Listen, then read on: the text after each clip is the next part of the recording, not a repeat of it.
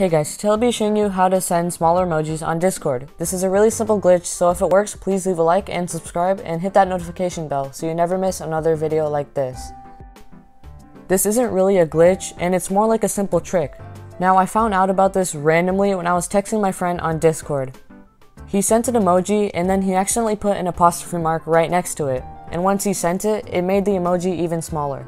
This is because there's text right next to it, and when you send text with an emoji next to it on Discord, it will make the emoji smaller. So by using this, I copied invisible text and then sent an emoji, and it actually made the emoji smaller. Normally when you send an emoji on Discord, it'll be really big, so just to test that out, I'm just going to go to my DM and then type an emoji, and you'll see it's really big.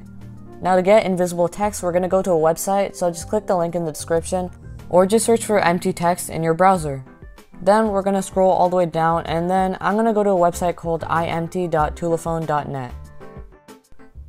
After it completely loads, we're just going to scroll all the way down and then click on select text.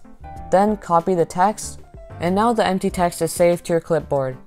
Now we're just going to go back to Discord, and then we're going to type an emoji, and then if we paste this invisible text, you'll see that there's a blank space right next to the emoji. Now, if you want to make the blank text smaller, then you can just delete once, and if you delete twice, it'll delete the whole invisible text. So I'm going to paste it again and then delete once. It doesn't really matter though because it's invisible, so just put that invisible text right next to the emoji, and then Discord will think that that invisible text is text, so it will then make the emoji smaller. But it's just invisible text, so then the emoji is smaller and there's no text right next to it. So that's how you do this simple trick. Thank you guys so much for watching the video. Please hit that like button so this video reaches out to more people, and subscribe and hit that bell so you'll be notified whenever I upload a new video like this.